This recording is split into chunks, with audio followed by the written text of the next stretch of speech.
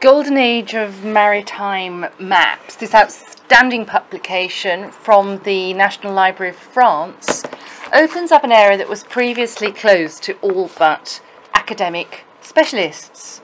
Portolans, or maritime maps, were created between the 13th and 18th centuries to show the seas and their boundaries.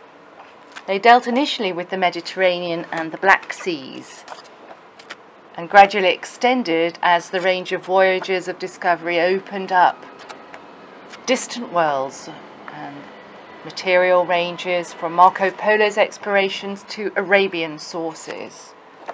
Originally hand-drawn on parchment or animal skins, they were later produced on sheets of vellum and could be bound into an atlas. And place names were written at right angles to the coastline, as you can see here.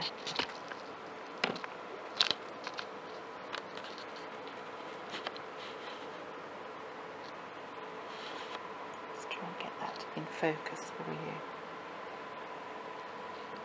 So map reading frequently demanded a lot of rotation. A lot of extant copies show signs of having been used at sea, and the original copies would have been held on land.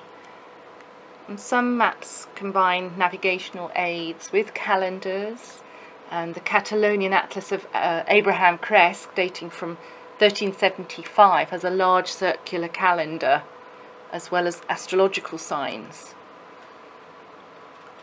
256 very large pages. The book was published at £35, and bibliophilebooks.com bargain price is just £20 for the Golden Age of Maritime Maps.